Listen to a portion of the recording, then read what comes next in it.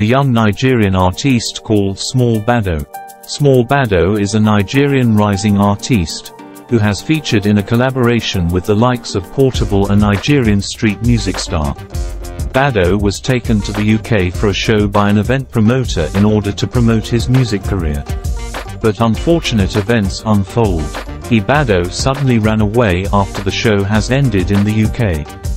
The young artiste wrote the event promoter on WhatsApp telling him he won't be returning to Nigeria because Nigeria is not for him. The event promoter has already been fined £6,000 cause Small Baddo's UK visa has expired. The promoter's license to bring other artists to UK might be seized if Small Baddo doesn't show up. Watch when Baddo was in the UK enjoying life with Pokali and others.